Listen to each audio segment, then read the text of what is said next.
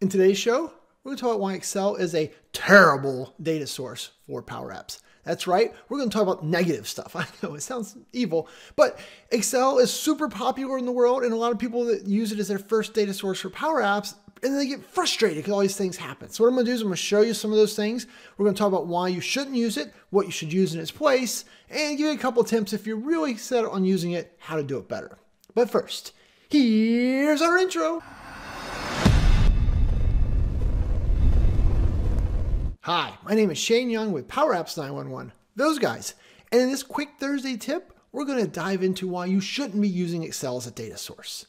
And I know that sounds almost backwards, right? Like some of the early Power Apps documentation pointed you to Excel as a data source as like your first app, which made sense because we're all super familiar with Excel. But man, it's got so many negatives that I just stick with a plain, simple statement. You should never, ever use it as a data source.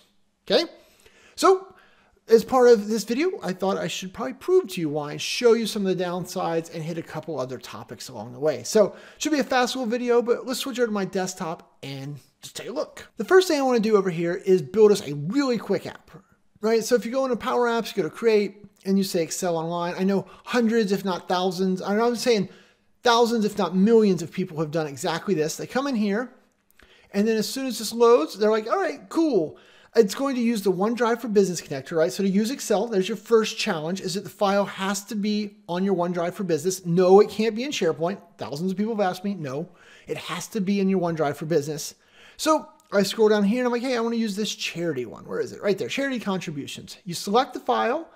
The second challenge is that your data has to be in a table, and that table cannot have any formulas, right? It just has to be straight data in all of those tables. So I've built that simple sample, and we're going to use GIFs.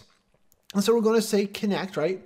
And these are showing me the tables I had defined in Excel already. So hit with connect. Now, as if magic, after like 10 seconds, Power Apps has built us a app that lets us see the data, right? We'll hit preview up here. There's all my Excel rows, and I can go in here and be like, oh, I want to add a new one. So just add a new one. How much was the amount you gave? I don't know, it was 32. The charity was Chewy's Kids. I don't know, just making up stuff here. And the first name is Ferguson, right? The cat that doesn't want to give anything to Chewy, right? So just fill in a couple rows. There's no required data because Excel doesn't have any concept of that. And so if we say save, it's like whoop, whoop, whoop, right? The data goes out to our Excel file. Everything is great. We can scroll down here somewhere. We see the data right there. And then if we were to go over to the OneDrive right here, and we were to find our file, let me scroll down. So then charity contributions, right? We want to see it in there. So we open this up in our OneDrive, and we're like, oh, look, Ferguson's contribution right there. Yes. Why wouldn't you want to use this, Shane? Well, I need the Excel file open. Cool. Let's go back over here. Let's add another record. So let's add one for 99, and we'll give this to nobody because it's not going to go anywhere. And then we're going to say Casper the Friendly Ghost, right? We hit save this time. We see the little ants marching. That's what we call this, little dots going across the top. And the ants are just going to keep marching. And then we get an error. Ah! What happened? The requested source is locked. This is the number one problem with Excel as a data source, is that if anyone has the Excel file open, whether it's in the browser or in the Excel thick client, it doesn't matter. That file is locked. Now, other Excels can use that file because they have technology to share, but Power Apps can't get to the file. So now my app is just broken, right? Like it didn't save our data. Nothing happened because of that failure. This is the number one reason you can't use Excel as a data source, right? Is that if anyone has the file open or anyone has the file locked for any reason, and it might be in a Power App that caused it to lock, it might be the Excel client that opened it, or a lot of times we run into issues with Power Automate flows locking it. If that Excel file becomes locked for any reason, your app doesn't work. So that is the number one reason you can't use it. And there's no getting around that. Now, I say this, I will tell you that some people, they're like, hey, I know one's ever going to use this app in that Excel file. Great. Then I approve of you building your app there. Also, if you're like, well, but Shane, I'm just trying to learn. I don't care. Awesome. Another great reason to use Excel. But I don't want production apps. I don't want an app that you're going to share with your whole team being written in Excel. So where should you use? Well, probably today the most common, quote unquote, free or included data source is SharePoint. So go make yourself a SharePoint list with the same data as your Excel table. Heck, in SharePoint Online, you can import an Excel file or an Excel table and it'll just make a SharePoint list for you. You don't even have to understand how it works. It just happens. And so then build your app because SharePoint doesn't have this locking issue. All right, so the locking issue is the number one issue. Another really common problem that you guys probably, especially if you're watching this and learning, but so everyone knows, another thing is that Power Apps does something we call delegation. And so delegation is the ability to have the server process. Like, so I have a SharePoint list with 25,000 items in it. And if I say filter out all the items where Shane is awesome, it's like 2 items in the whole list, but those 2 items, we send the query over to SharePoint, SharePoint processes it on the server, and then just sends back those 2 items and they show up in Power Apps. Excel as a data source does not have any form of delegation.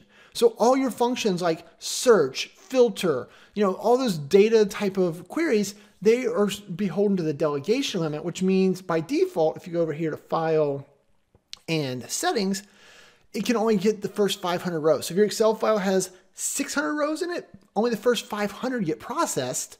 So those last 100, they just don't get queried. They're ignored. They're not there. Now, but Shane, I can increase this. You're right.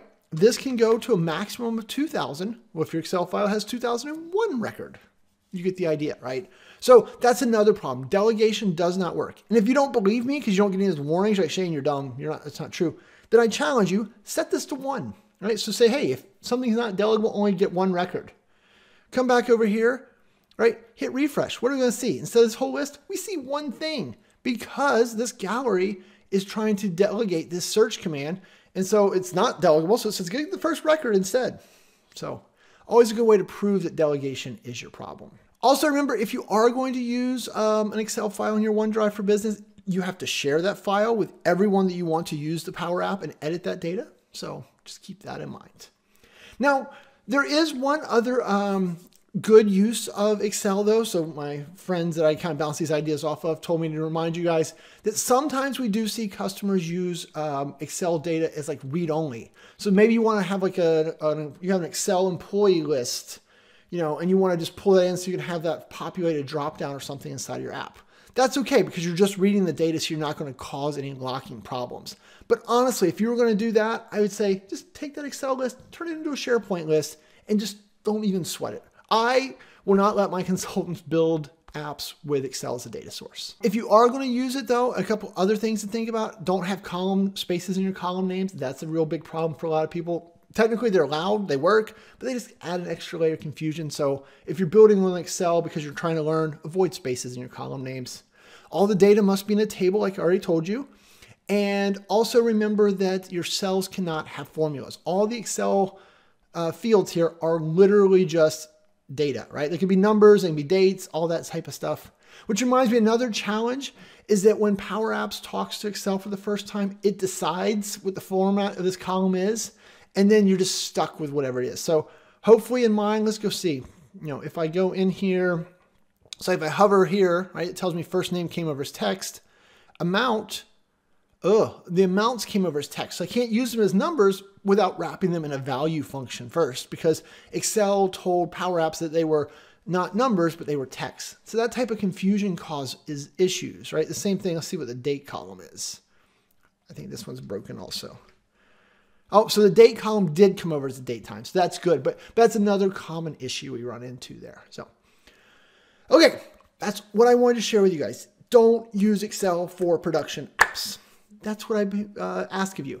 But if you're thinking about Shane, I want to do, whatever, right? I feel like 120 Power Apps videos out here that'll help you guys, right? So there's plenty of things to learn over at training.powerapps911.com. We have a free intro class over there that I'm actually adding new content to today that has all types of additional things to start teaching you guys to go down the path of using real data sources like SharePoint, or as you start to even mature further using things like Dataverse, CDS, or sorry, not CDS, SQL Server, Dataverse for Teams, right? There's a lot of other ones of those out there as well. So if you have any questions, comments, other feedback, other tips you want to pass to people, leave comments below. I respond to every single one of them. Sometimes it takes me a week or two. But I try to hit all those comments and I try to like help people with that. Also remember, hit me a subscribe button, hit their like. You know, we have lots of this content. I put out 2 videos a week of this type of stuff for you guys. One quick one like this, one deep dive. There's a lot of information I am passing on to the world for free via YouTube. Consume it. So, all right, with that, I'm going to say thanks and have a great day. Before you go, be sure to click on the subscribe button over here so that way you'll be notified when new videos come out. If you need any help or you want to work together, whether your problem's big or small, check us out at Power Apps 911. We do it all. I rhymed. Or if you're looking for more formal training offerings, we have those linked up here somewhere. So check them out. Thanks and have a great day.